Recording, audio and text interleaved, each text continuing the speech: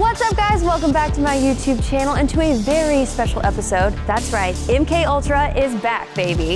If you guys have been here since day one, you remember my first ever series, wherein I would train like a different superhero in each episode, and at the end, test my skills in a finale fight scene cinematic. In this season 2 premiere, it's time to tackle one of the most highly requested heroes from season 1, Black Widow.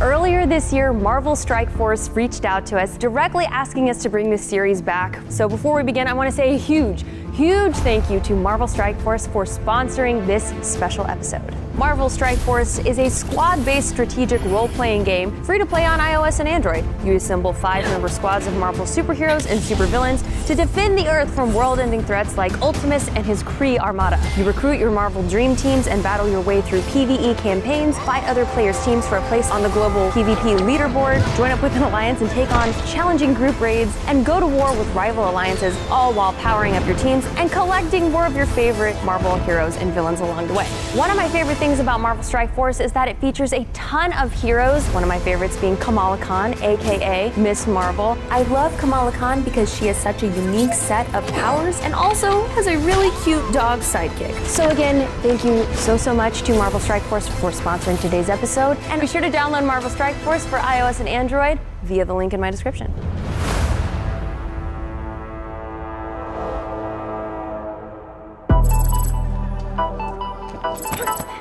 What's up, guys? I'm Christopher Troy, professional stuntman and action designer. I've done Marvel shows like Agents of S.H.I.E.L.D. My core abilities are parkour, tricking, and cinematic grappling. And that's why I think that Michelle wanted me here, is because Black Widow encompasses all of those things. So Michelle's gonna have 1 week to get this action scene down. She doesn't have the big practice that we usually do, and she's gonna have to improv within this week to really find Black Widow within herself. We are gonna warm you up right now with some Black Widow moves. Thekla and come on, get in. Yeah, We're gonna end up going that way with everything, but let's just start with some standard rolls. When we roll, I don't want you to do a gymnastic roll, which is kind of straight over the neck.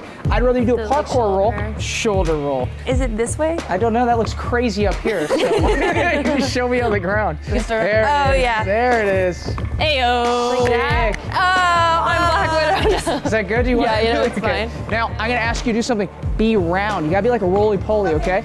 So if you think about it that way, if you roll some dice or whatever, it's gonna end up getting stuck somewhere, right? Because we have flat surfaces. If you're round, it doesn't stop. You're eliminating all your edges, staying round. Closer, she definitely needs to stay round when she rolls. We're gonna be on concrete and I can't have her clacking her head or her lower back. That's just gonna kill the day. Rolling on the ground, taking people from standing to the ground is a big part of Black Widow's fight style. So it was important for me to learn these basic gymnastics things, which I've done before, but it's been a while. Let's get into a little bit of grappling. The grappling, wrestling, and takedown component of Black Widow's fight style was what I was most excited to learn. I connect a lot with Black Widow because she is another small female, often taking on much larger villains and opponents. So I'm really interested to see how someone who is physically smaller can take on a larger person and win. I think that's also just a great self-defense skill I would love to have in my own life. This is an arm drag. This is something that I think everybody should know in real life, because you're getting behind someone that can't hit you. I'm reaching for his wrist, pulling it down, grabbing the back of his forearm. Now I'm trying to put it in my pocket. Like, dude, stop. And he's not gonna, where is he gonna hit me? You know what I'm saying? Like, he's like, I'll figure it out. So let's just do a couple more of these. This is gonna lead to a really cool move. It's right here. There it is, yeah. Oh, up. Whoops. Very good. Okay. Smoother. Yeah. Ooh, nice, that was much smoother. Very cool. Now, with all type of grappling, jiu-jitsu, anything like that, you want to kill the space. The last thing I want to do is to have space when I'm throwing someone or anything. Like if I'm not fully attached to Thekla, when I throw her like this, it could bounce her and then she could fall differently and get hurt. So we try to kill all of the space between us. Okay. So be like glue. Be glue, my friend. Yeah, I think that's Bruce Lee. Yeah, I think that's what it was. Yeah, some liquid. Ooh, nice, very that's better, cool. Yeah. Let's try it on a bigger opponent. Graham? Oh, Challenger number 2! We're gonna lose the arm drag, but it's gonna be the same feeling. We're gonna go for something a little fancier. So it's gonna be a hook. You're gonna duck under, grab, and try to get onto his back. I love it.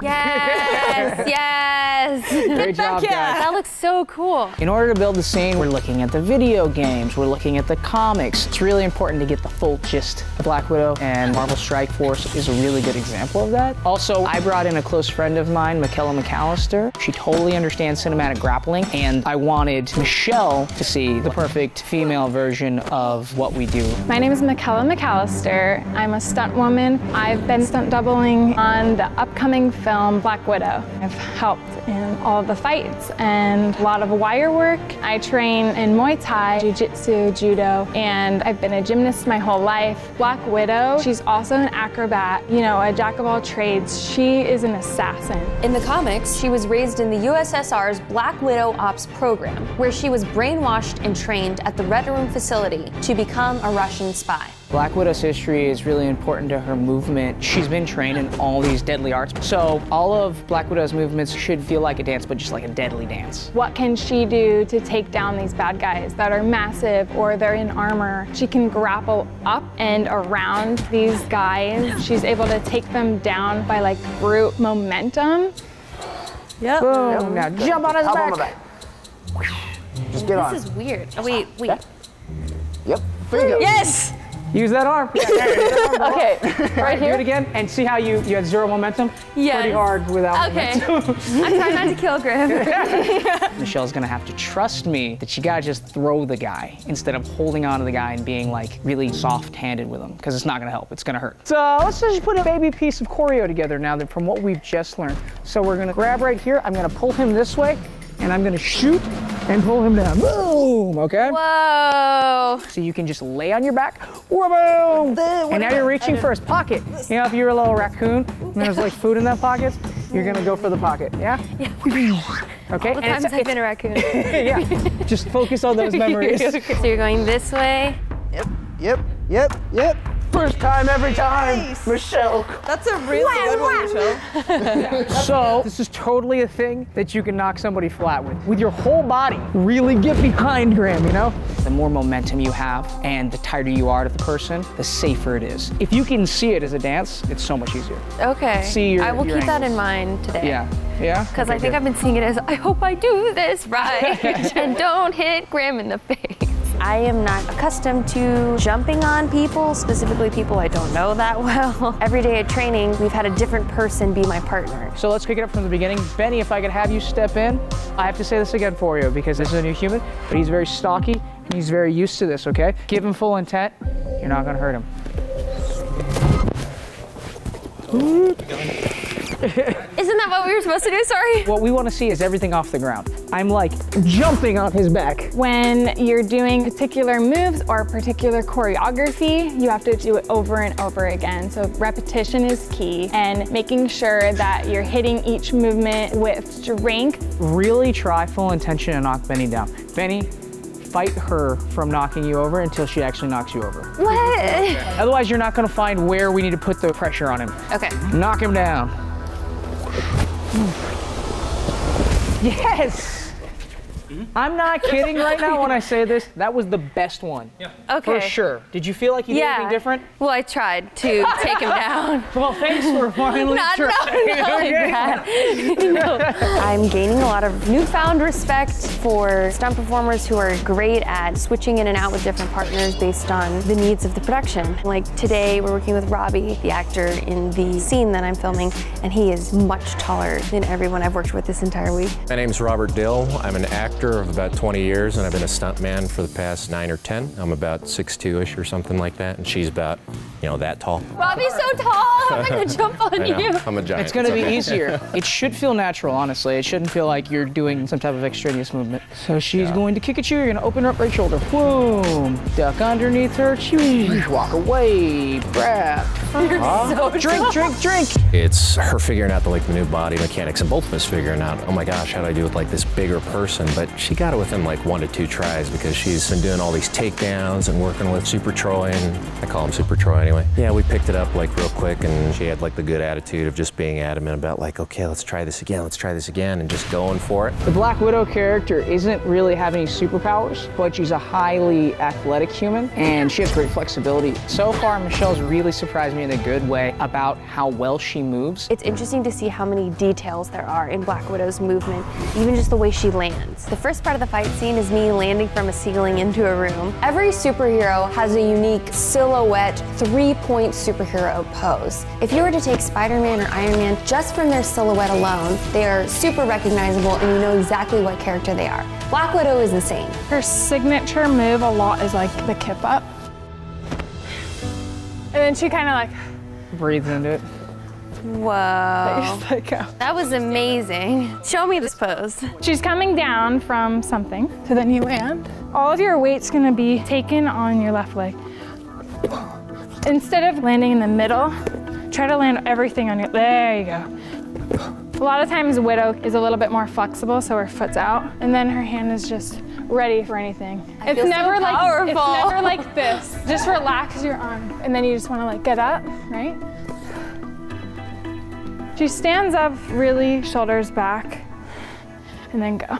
I always get really excited meeting people who have worked on Marvel properties. Getting to work with Kennell, who worked on the Black Widow film, was so cool because she is a master of Black Widow's movement. She has studied Black Widow in the comics and the video games and all of these other different forms of media to perfect the movement. I want you to like just go for it like all the way and then just come up. Boom. Wow. Okay, great. Your turn. That's such a nice drop. This isn't that crazy, right? No. No, okay. Do you feel like it's crazy? No. I don't know. I'm just like up here now. Yeah. Yeah. There it is. There it is. I'm fixing all it. the details. Let's do it one more time now that you're feeling confident with it. Just try to get a little bit higher. Higher? In the air? With your knees up. Okay. Ready? I don't know why I'm asking if everyone else is ready. Okay. Think Spider-Man. Yeah! There it is. Perfect. Yeah. Good. Here. Yes, Michelle. Yay! Yeah. Okay, should we shoot it? Yes. Yay! I think a lot of people think it's a lot of fun, and they're absolutely right, but it's very difficult. There are years and hours and days and months and all the other things you could use to describe what goes into this. I am so sore. Yesterday, as I was exiting the door, I just felt this wave of exhaustion hit me so hard. It's gonna be really fun doing this again today, but I'm definitely feeling it. All right, we can get into beating people up now. Oh, It's fun. important. Let's warm up some punches and kicks. Okay. So, rap, rap, rap, rap. Okay, Tech, can you step in here really quick? Yep. So it feels like you've done real punches before, yes? Yeah. You need to eliminate it. A lot of times we have high-level athletes, like professional boxers, step in and they go, I can fight, I can learn this choreo. Professional athletes are not supposed to be able to be read for camera because they're trying to knock somebody out. Professional stuntmen, or what we're doing, camera sees everything. This is kind of like acting. So Thekla, stand in front of her. Like bad acting? Like back acting. Stay over there. Thekla is going to show you what backting looks like. So if you do this for camera, she's throwing all these punches. Oh. You see what's going on no matter what, right? Now, if she were to throw real punches, you can't really see what's happening, right? But then if you get bigger, whap, whap, whap, whap, able to sell from all angles. Boom, boom, boom. We're doing more than just fighting. We're acting as well, and we're being cognizant of camera and lights. So repetition is really, really important, so we don't have to think about choreography, and we can focus on all the other things that may be changing on the day. I'm growing a bit concerned because although I'm feeling more comfortable over time on the cushy mats at the gym, I know that when we film this final scene, it's going to be on concrete. While it might not look like much of a difference to the audience, I know it's going to feel entirely different. The stakes will be higher because if I do something wrong, we're not landing on a cushy mat, we might hurt ourselves on concrete. If I go, Graham, can you do a front flip? Graham isn't thinking, I've done a front flip before off of like a trampoline. Graham thinks, can I do it in tights, blindfolded, with 2 actors that if you touch them, you're gonna get fired. That is the level in which you need to be when doing these things as a stunt performer. Have you done kip-ups before? We did them one time. I would love to see where you're at with that, because that's very Black Widow. A kip-up is a gymnastics move where you move from supine position to standing. Let's see. I don't know if I can. It's okay, you don't have to. Try to arch your back a little more. There's a drill going into a bridge, just to like get that arch. Yeah. Go ahead and try it again. Yes. Oh. And push with your hands a little more, and you got it. I kept trying over and over again, and I looked like a dying caterpillar. I could not get up to my feet without landing on my head. Roll up to your shoulders and then push, and everything goes. Wait, can you do it again? I like watching you do it. Okay. So roll all the way to your shoulders. Yes. So, if we were to be doing this on concrete. On concrete. Yeah. If we were to be doing this in film, you need to have it like 1,000 times over. If we wreck the scene by not knowing where our camera is, whatever, we're gonna hurt everybody, right? They're gonna have to do it again. So maybe not this. Maybe not this. The last thing I want to do is hold people up on the day. Can I learn something quickly, like a real stunt performer does? And can I execute on the day? Or am I gonna make people wait? In season 1 of MKUltra, we did a Daredevil episode in which I had to do a backflip off a desk blindfolded. And if you watch the video, you'll see I did it. What you don't see is that it took us an hour to get that one shot. I had rehearsed it so much in the gym, but being in the room, doing it on concrete, being actually blindfolded changed a lot of things for me. It made me scared, and I wasn't committing fully. When we film this Black Widow fight scene, we're not going to have the luxury of being able to spend an hour on one single shot. We will do one more rec before we move on. That's the Sayuchi. Sayuchi, go! Oh no! Boom, Sayuchi. Oh. Okay, so. We did a wrestling video and we did this. So Black Widow is hyper wrestling, cinematic grappling. Let's see you do a Sayuchi then. Okay. Do you remember it, So or do you want to warm it up? Yeah. Your back. It's the 1 foot kicks over, and then you're on your back. Oh, okay. Whatever. I'm overthinking this. You are. Don't overthink it. Land on your back. Go. Oh, nice landing though. Good slap. You okay? Are you okay? Yeah, That's Things like that happen. That rattled you a little bit, right? Yeah. Okay, so just imagine you're gonna have to do that 5 more times. Yeah. That's what we're constantly in the line of, and you have to go pop it back up and be like, okay, ready again. So going into the final fight, I am feeling really good about Michelle, except we just got to the conversation about concrete floor, stressing her out a little bit. If she mentally defeats herself, it's gonna be very difficult on the day. Physically, she's already there. If she really wanted to be a stunt woman, I think she could. Now, mentally, she needs to realize that she can do it. You have to think about the longevity of what you're doing. And there's cheats and cuts on the camera side as well to make things as proficient as possible and as safe as possible.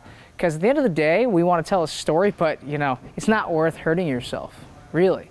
If you want to do a couple of rolls like on something like this, which is like Marley, what is that? I don't know. It looks like the basketball floor.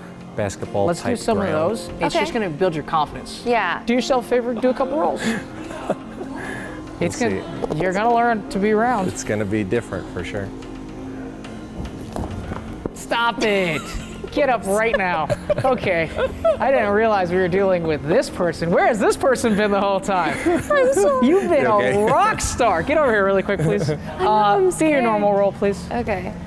Look at the confidence that comes over here. Got it. Exact same thing. Remember, you have one roll. I know. I know. The top of the scene is the make or break part of the whole entire show.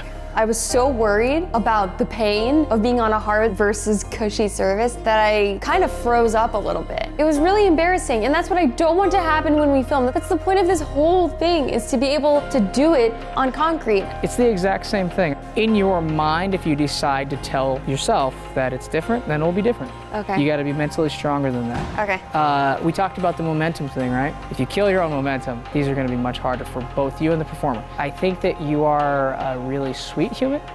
Think about Robbie, think about your other dance partner, think about if you don't keep the momentum that you've been practicing with, you're gonna hurt him. Yeah. Yeah? Cool. So think about the other person. When you are a professional stunt person, you need to be able to do everything on any kind of surface. No matter what, when we film, I'm gonna push myself to do this. And I hope it looks okay, because it sure doesn't feel that way.